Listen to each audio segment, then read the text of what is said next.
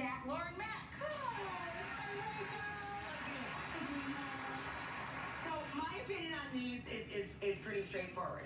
Years ago, I put up so many Christmas trees, I gave up trying to fight with the fresh, and I go fake, and I bring in a couple of boughs, so it smells like pine. I don't blame you. Like right at Christmas. I am so uptight about bows. If my coworker, Michelle, who tries to help me Christmas wrap stuff, or my husband, if they wrap something for me, I have to go re-bow it, because I can't, the bows have to be a certain way. It's easier to buy the sticky bow, right? It's cheaper. No sticky bows. I agree with you. No sticky bows.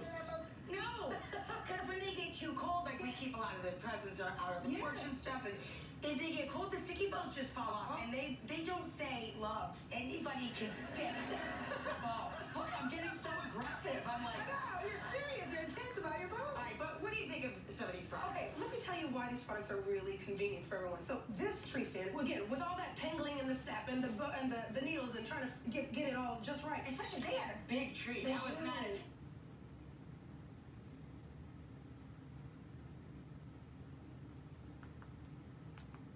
And here's a pro tip. You want to make sure that at the tree... Now, this bow thing, how many times have you tied your bow and you're sitting there going, hey, girlfriend, come over here and put your finger down there, right? Don't we all do that? Nobody will go near me when I'm working on bows because I'm a little bow tight. So. All right, well, this product is amazing because it's actually that third finger for you.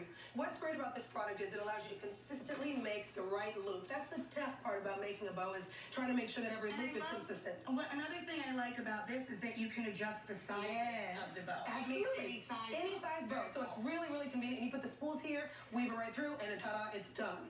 And I love that they even have a giant phone number in case you still screw up the bow. For those real bow enthusiasts.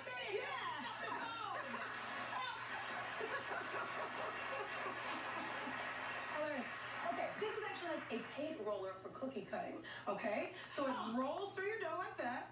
What's great about it is when you're making cookies during the holidays and you want to have these special cookies, cutting each individual cookie can be pretty daunting, and then you have to decorate them all. So with this, it has 7 different cookie cutters built right into it. You roll it out, and there's no excess dough left over. So that seems to be a problem. You can't reuse that dough. I mean, if it worked, that would be cool. And if I made cookies. Yeah. You know what I mean?